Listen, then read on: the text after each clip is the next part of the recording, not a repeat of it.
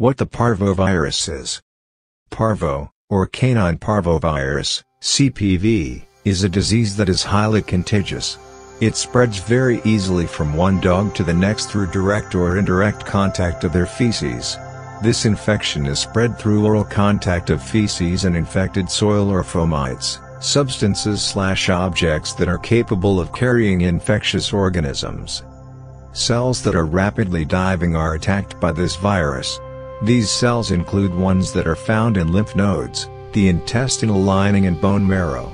White blood cells are needed for the immune system to function properly, which declines and delays the recovery in infected puppies. Intestinal cells rapidly die, which results in sloughing, breaking away, of the intestinal lining, vomiting, diarrhea and severe intestinal bleeding. When you leave your puppy untreated, it can eventually result in death.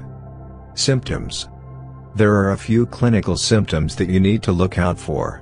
As soon as these symptoms are identified, immediate treatment needs to be given to restore the health of the dogs. The symptoms that you would need to be aware of are: lethargy, 1. Vomiting, anorexia, bloody diarrhea, dehydration, collapse. Treatment. There is no known cure for parvo as it is caused by a virus. A diagnosis is done first with a SNAP combo test available at most vets. After positive identification, vets can only treat the symptoms to keep your dog or puppy alive.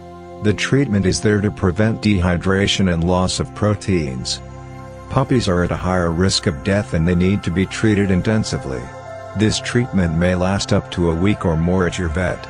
Essentially, fluid and electrolytes are used with a combination of antibiotics. Puppies also tend to vomit excessively and they are treated with antiemetics.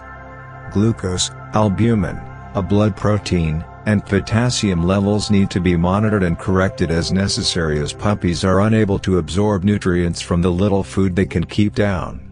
Plasma transfusion may also need to be done to treat low protein levels in their blood. As the dogs or puppies tend to be very nauseous, they battle to eat on their own and may need a feeding tube.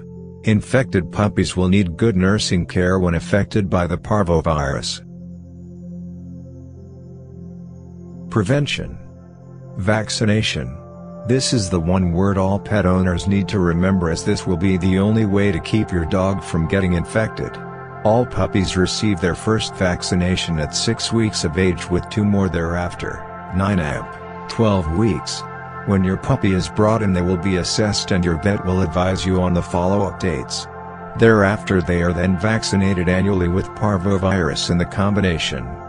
Care should be taken when you introduce a new puppy into the same environment where a dog has had parvo before.